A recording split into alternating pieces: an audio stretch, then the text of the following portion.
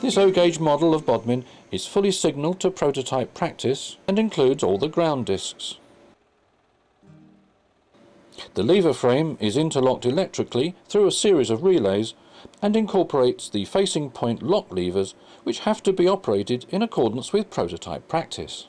The levers operate sliding switches that power the point and signal motors and the interlocking relays. This box of bodmin really has to be learnt. Next to the lever frame are two telegraphic block instruments.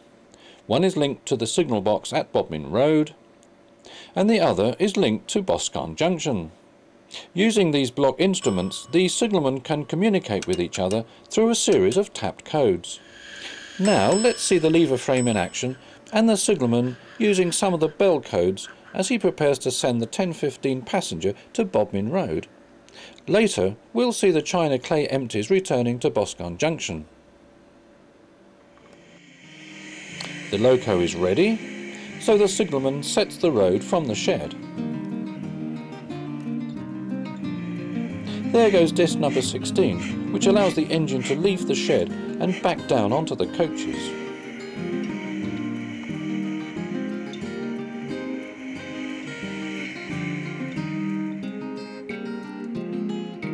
Notice how well the loco responds under the red arrow system.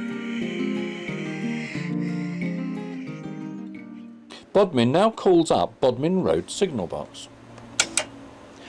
Bodmin Road responds, and then Bodmin asks if the line is clear. If the line is clear, Bodmin Road replies and then sets his instrument to show line clear, which is repeated at Bodmin.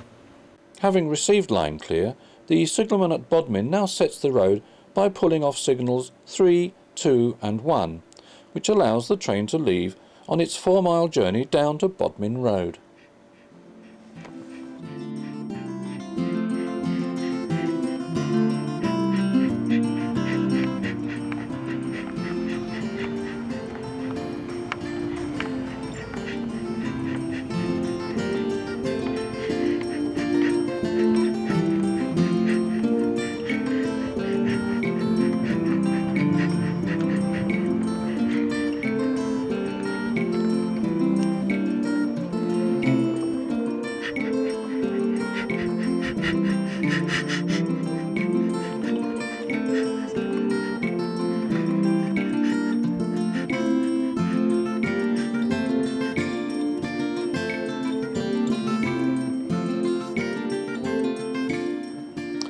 And finally, let's have a look at some china clay empties returning to Boscarn Junction from Bodmin Road.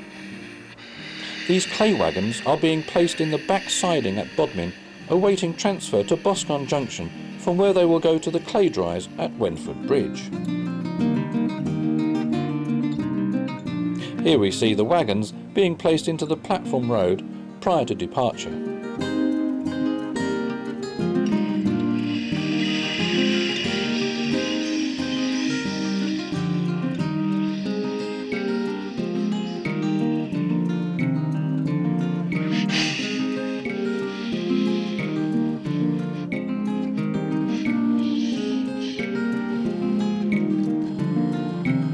Having received line clear from Boscarn Junction, the signalman sets the road as follows.